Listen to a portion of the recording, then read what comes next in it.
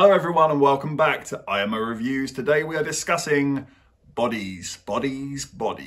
Directed by Helena Rain and starring Amanda Stenberg, Rachel Seno, Maria Bakalova and Pete Davidson. A group of friends get together for a party and a long-awaited catch-up until someone suggests playing an unusual game called Bodies.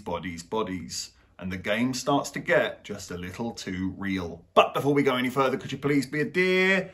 Hit that like button and hit the subscribe button if you haven't already. I really can't tell you how much difference it makes to the channel and what a smile it puts on my face. So we really do thank you if you do. Let's get into what I liked about Bodies. The cinematography is great. I mean, yeah. Of course it is. It's the A24 standard. It's a beautifully shot film from start to finish. I thought the director showed a really good understanding of tone. When they're trying to be upbeat, it's bright, loud and colourful. And when they're trying to be tense, it's dark, it's quiet, it's isolated. You can see the thought put behind it and it is very well crafted. I also quite enjoyed the sound design here. They choose some rap songs that I understand why they chose those rap songs.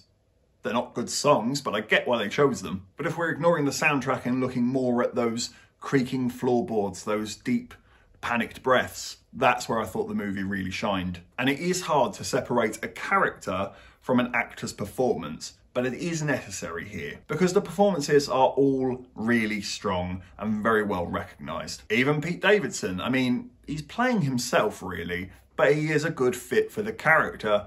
So it works. And when it really does start to get into the meat and gravy of the film and they start playing the game Bodies, that's when the movie really starts to pick up and offer the audience something to be invested in. And that really does sort of tie into my first biggest con of the film. That first 20 minutes is a miserable slog to sit through. You're just being introduced to these characters and all of them are horrible. You cannot attach to any of them. You cannot relate to any of them. It is genuinely suffering to spend time with these people and be around them. But you lucky thing, you're the VIP to the party.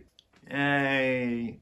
I get why these characters are unlikable, but it goes to such an extent that it becomes hard work and miserable to be with them. It bleeds through the screen and actually impacts the emotions that the audience are feeling. I started getting a headache. Not kidding. I genuinely closed my eyes and rubbed my head on several occasions in this movie. The characters would start bitching and fighting and talking over each other, and I just had to go, oh my God, I am getting the most acute headache from this movie. I can honestly say, I think these are the least likable characters in any movie that I have seen in 2022. Arguably 2021, but I'd have to look through the list. But I feel that confident that these are the worst. I actually feel like I owe an apology to other movies this year where I've said that I didn't like the characters.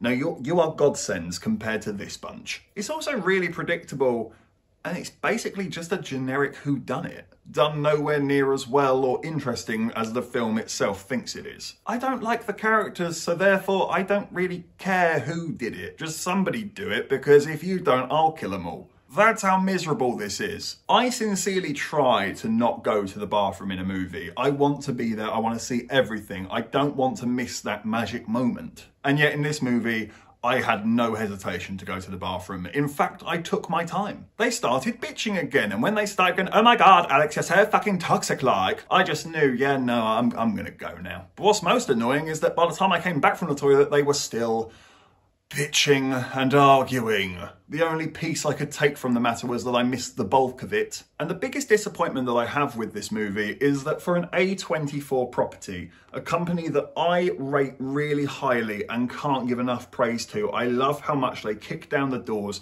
and just do whatever. There seems to be nothing off the table with these guys.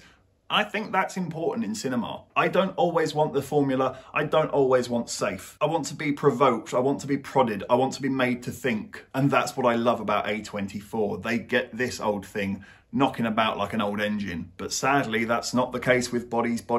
There really is absolutely nothing to think about here. It's basically Scream meets Ready or Not, just without anything interesting to say about it. We're just here laughing at Gen Z and saying, aren't they awful? But yeah, we already knew that, so what's the point, really? And even then, it's not even a Gen Z thing. Like, think about it. What were you like when you were 18? Admit it. You were a bit of a dickhead. I know I was. It's not really a Gen Z thing, it's a teenage thing. Teenagers are awful. This is known. It is known. It is known. I don't really get what we're trying to say or achieve, except for just saying teenagers are dumb.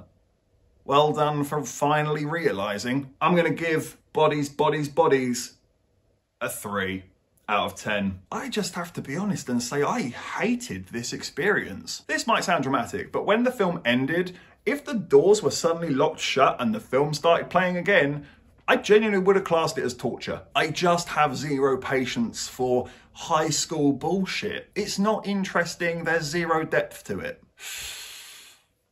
We got it off our chest, we're good, we're fighting fit. Okay, I think I've calmed down now. Thank you for watching this review. Please be sure to hit the like button, hit the subscribe button if you haven't already, and please hit the comment section as well. Have you seen Bodies, Bodies, Bodies? What did you think about it? Have I got it completely wrong and am I missing the point? Or do you agree with me? Was this pretty damn tough to get through? Let me know in the comment section below.